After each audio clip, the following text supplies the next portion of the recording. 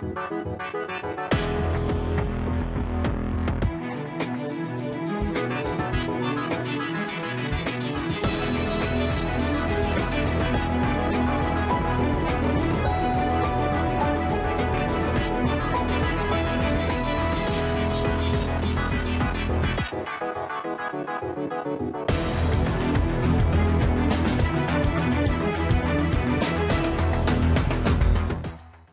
again, everyone, and thank you so much for joining us for this Friday's edition of Alaska Weather on this 21st day of January 2022.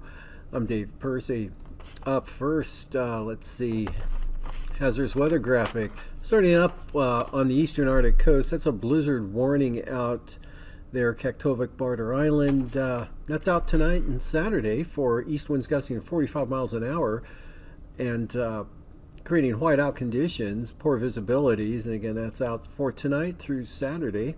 And then Bering Strait coast and St. Lawrence Island, blizzard warning out also, and that's out for just tonight, especially this evening. Conditions should begin to improve after midnight tonight and be much better toward morning, but looking for winds gusting to 55 miles an hour, 1 to 4 inch additional snowfall, and it'll get blown around and create whiteout conditions as well. And then the red area for the Alaska Range, that's a high wind warning that's out, let's see, tonight and Saturday for south winds gusting to 75 miles an hour through the passes of the entire Alaska Range. And then down to the south, we've got, let's see, flood watches continue for the eastern North Gulf Coast, Yakutat, the northern 3/4 of the Panhandle there, the shaded areas. That's a flood watch for possible flooding due to melting snow and several inches of rain that's expected to fall, several more inches of rain expected to fall, and that's out, let's see, tonight through Saturday, possibly into Saturday evening. And from there, moving on to satellite imagery, you can see a big mass of moisture, low pressure heading up to just, the Alaska Peninsula there in the Aleutian Range, with the front pushing northward and actually pushing northward of the North Gulf Coast, seeing some clearing behind that, Copper River Basin, also into Cook Inlet today. And that brought much warmer temperatures and gusty winds. Temperatures pushed up near 50 degrees at Palmer today, with winds gusting up toward 40 miles an hour, but much stronger winds occurred at, let's see, the Portage Glacier at 67 mile per hour wind gusts, and Rabbit Creek there, southeast Anchorage, up into the hillside a little bit, 65 mile per hour wind gusts. And anywhere that saw the wind, temperatures rose at least into the upper 30s and well into the 40s in some locations across the Kenai Peninsula. Lower elevations in toward the inlet were held down more toward 30 or the lower 30s. And rainfall amounts, heaviest on the Panhandle, Sitka picked up over 2 inches of rain in the last 12 hours. Juneau had about 1 1/3 inches of precipitation. Portage Glacier there at the Visitor Center picked up 3/4 of an inch, and about 1/2 inch fell at Seward. Otherwise, stayed cold. Cold air continued to push southward over the eastern Bering Sea, kind of shifting westward there. Winds not as strong, but still pretty gusty for the Pribilofs. And as that low pulled northward, winds gusted 50 to 55 miles an hour, Alaska Peninsula into Bristol Bay. Seward Peninsula, same thing, northeast winds 50 to 55 miles per hour during the day today. Delta Junction, peak wind gusts so far, 54 miles per hour. And again, 35, 45 mile an hour winds across just about all of the Kenai Peninsula. And here is a chart. On the chart today, you can see the front pushing northward, already beginning to fall apart as it as it pushes inland, and the front cold front kind of dragging, holding up there, pushing the heaviest rain into the southeast coast, and snow blowing snow conditions. Pribilofs back up St. Lawrence Island, Seward Peninsula with those strong winds, western Arctic coast and the western Brooks Range area. Pretty breezy right into the central interior. Forecast for tonight, that front breaks into a couple of troughs there over the interior. Some light snow showers will make its way all the way up to the southeastern slopes of the Brooks Range, but amounts will be quite light, and then a break behind that into the Tanana Valley, with that'll actually extend down into the Copper River Basin. Much milder temperatures riding in on those south and southeast winds. Will be quite mild tonight here across south central Alaska, North Gulf Coast. Rain heavy at times in the Panhandle as that next surge of moisture lifts northward. So very wet conditions for the southeast coast, and rain and snow should develop even over the Yukon-Kuskokwim Delta, Kuskokwim Valley. Blowing snow will be on the decrease there for the northwest part of the state, and especially St. Lawrence Island, that low center drifting right over the island late tonight toward morning. That'll lighten the winds up considerably. Scattered rain and snow showers, or just plain snow showers, across the Aleutians and the Pribilofs. And then and I went the wrong way there. Let me go forward to tomorrow, Saturday. Again, periods of light snow, St. Lawrence Island, with winds becoming light and variable, and periods of light snow also over the northwest part of the state, as far east as the Koyukuk Valley, but amounts aren't expected to be too significant. Rain continues, or it stays wet over the Panhandle, but rainfall rates will be much lighter, winds will be lighter, and mild pattern continues, another trough lifting northward toward the southern Kenai Peninsula. That'll keep that mild southeast wind blowing, but won't see the wind gusts we saw today with that. It'll be dry, Copper River Basin, but warmer into the Tanana Valley, dry for the north slope and the Arctic coast. Next system there in the bottom of the picture moves northward toward the Alaska Peninsula during the day on Sunday. Definitely gale force winds possible, storm force winds in advance of the cold front there, lifting northward, rain heavy at times into Kodiak Island, the Aleutian Range.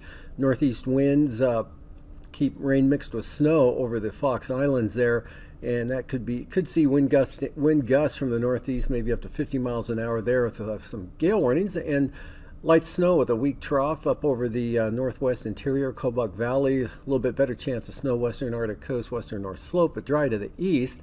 And light rain eastern North Gulf Coast, and high pressure builds in, dries it out over the central and southern southeast coast. And that's mild high, so temperatures won't be very cold at all. Well, we'll see the high temperatures. We'll go to that right now. For the lows tonight, you can see mild overnight lows, mid-30s to mid-40s for the southeast coast. Lows in the lower to mid-30s, south central Alaska, mid-20s Copper River Basin, mid to upper 30s Bristol Bay, Kodiak Island.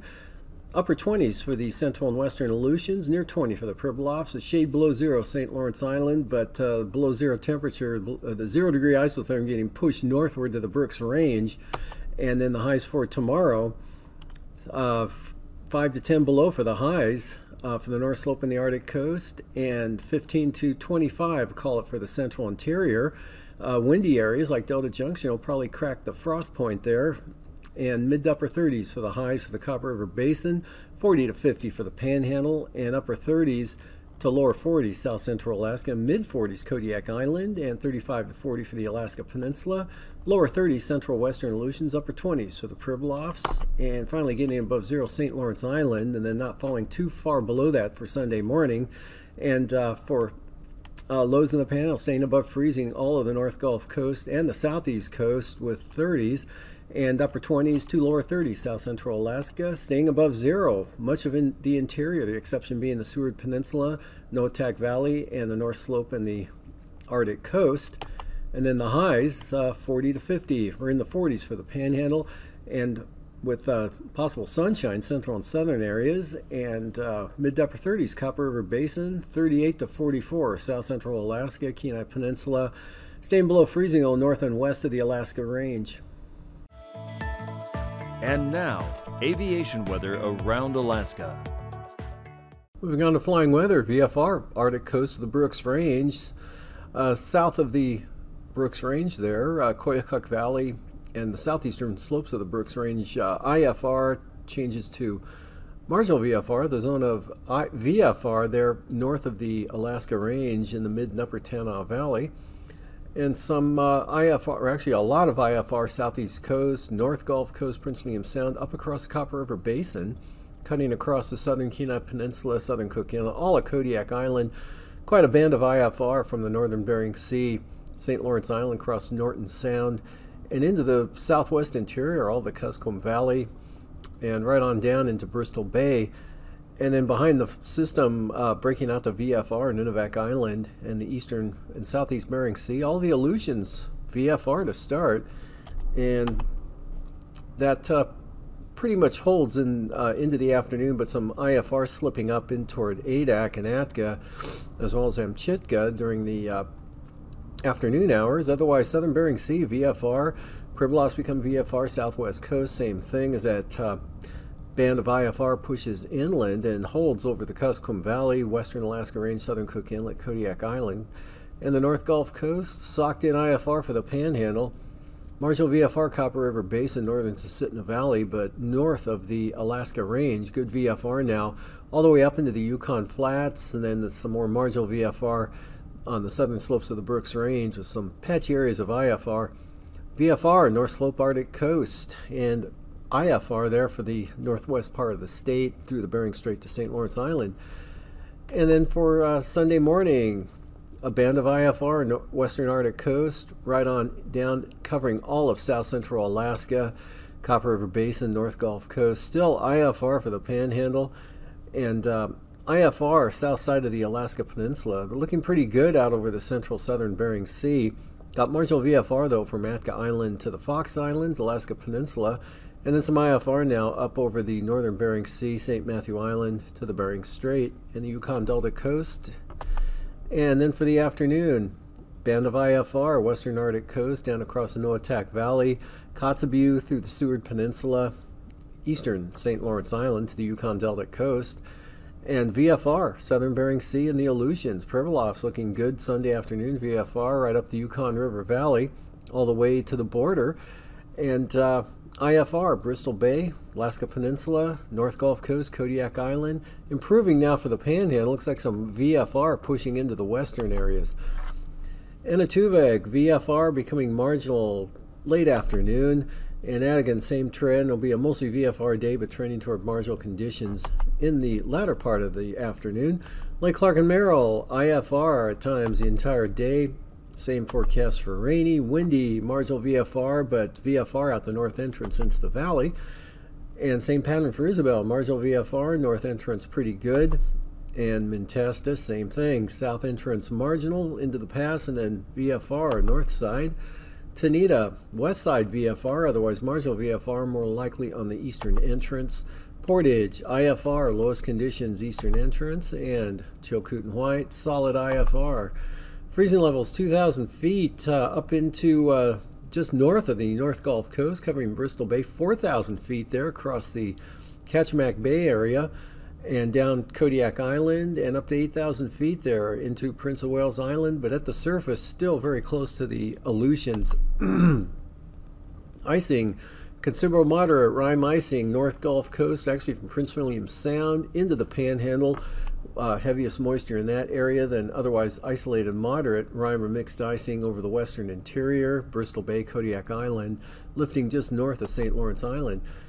Jet stream, southerlies 60 to 70 knots there, St. Lawrence Island and Norton Sound, turning southeast there for the Seward Peninsula. Southwest 60 knots, eastern Aleutians. Strongest winds though, the main jet core right across the southeast coast there, 140 to 145 knots. 9,000 foot winds, 50 to 60 knot winds there from the North Gulf Coast and the Panhandle.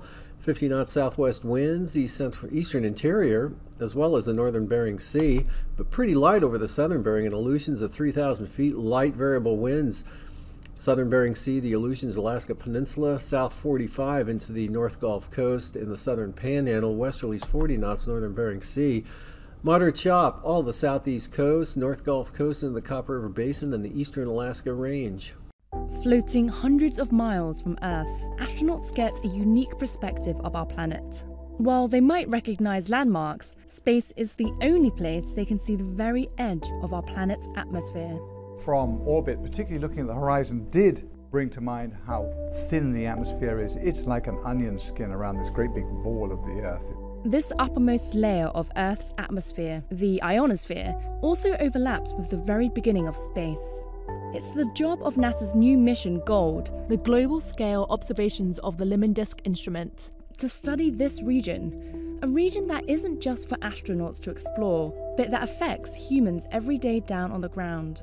For one thing, this layer of the upper atmosphere helps protect us from harmful radiation and energy emanating from the sun. But in our modern society, it does so much more. It affects the smartphone that sits in your pocket and the radio waves that guide our airplanes.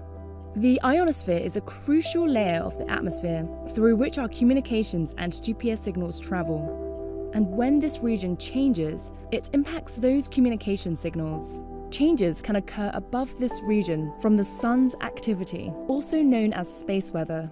Changes can also occur below from Earth's weather, such as hurricanes and wind patterns. Gold connects the dots between how space weather and Earth's weather shape the upper reaches of the atmosphere. But this region isn't easy to study. The ionosphere spans roughly 60 to 400 miles from Earth's surface, which is too high for aircraft and scientific balloons, and the lower regions are too low to easily study with satellites. What are attainable, however, are the swaths of red and green light shining out from the upper atmosphere.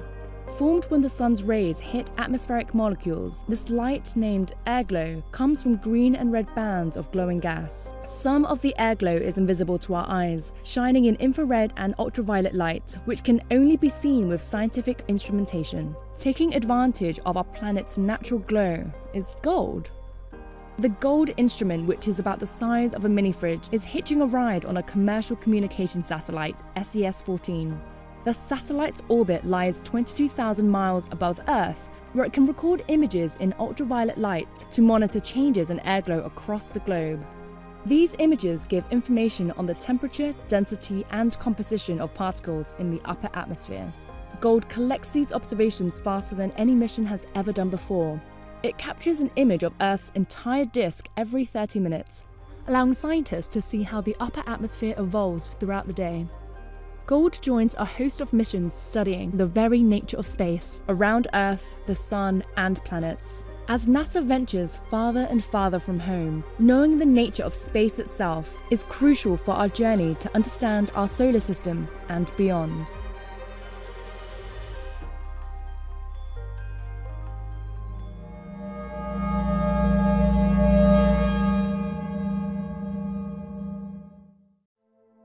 There's a new class of chemical compounds impacting the Earth's ozone layer and raising concerns among some scientists.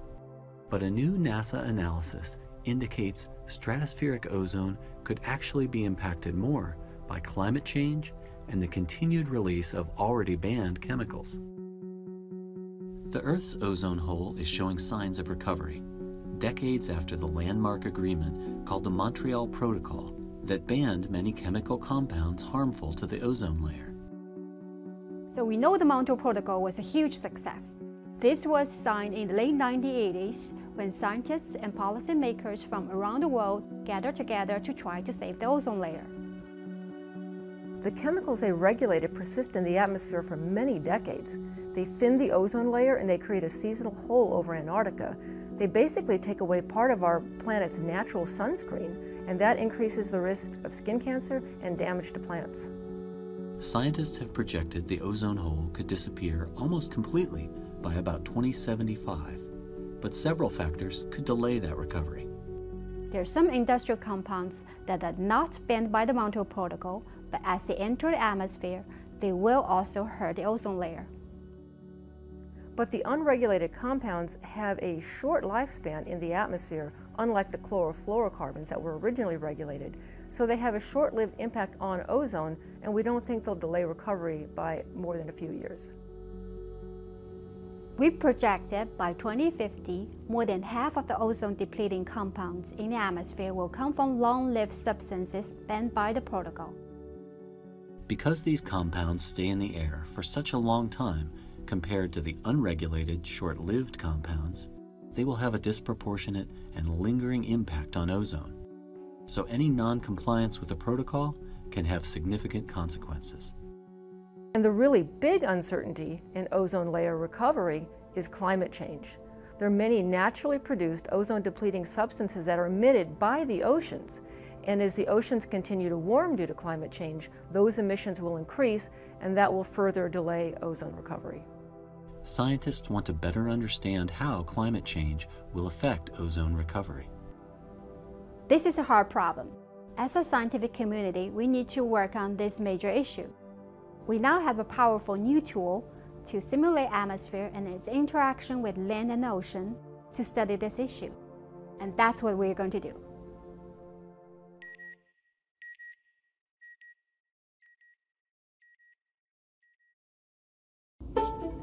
How can you see the atmosphere? The answer is blowing in the wind.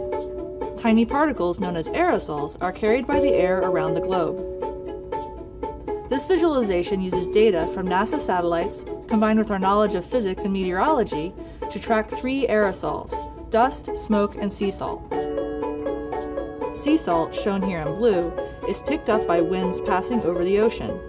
As tropical storms and hurricanes form, the salt particles are concentrated into the spiraling shape we all recognize.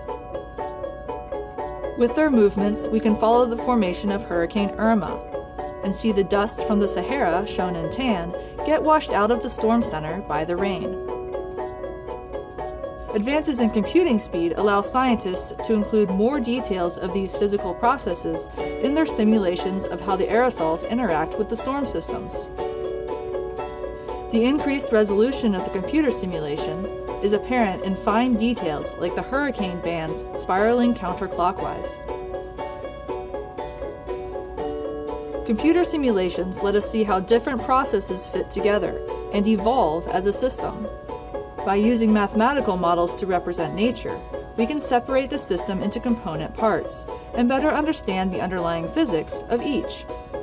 Today's research improves next year's weather forecasting ability. Hurricane Ophelia was very unusual. It headed northeast, pulling in Saharan dust and smoke from wildfires in Portugal, carrying both to Ireland and the UK. This aerosol interaction was very different from other storms of the season.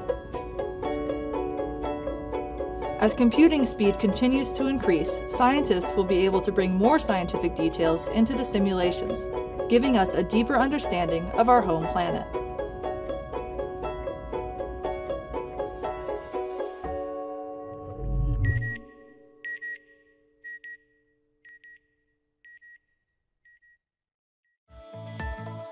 And now, marine weather around Alaska.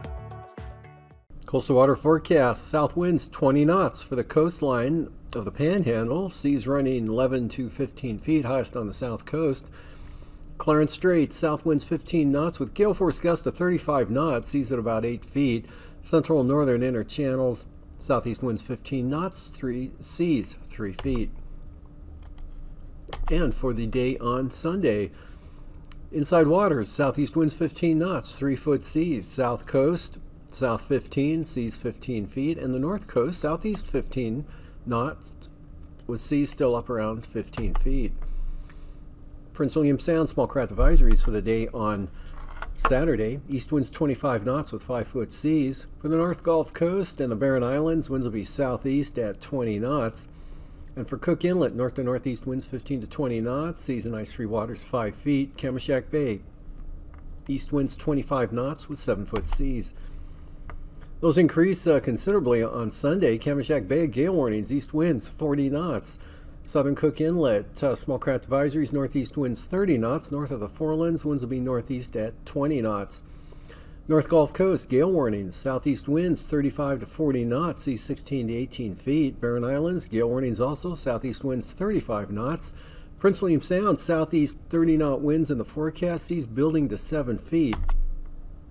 Kodiak Island, small craft advisory, south winds 25 knots. And the Alaska Peninsula, north to northwest winds 20 to 25 knots. Bristol Bay, west winds at 20 knots.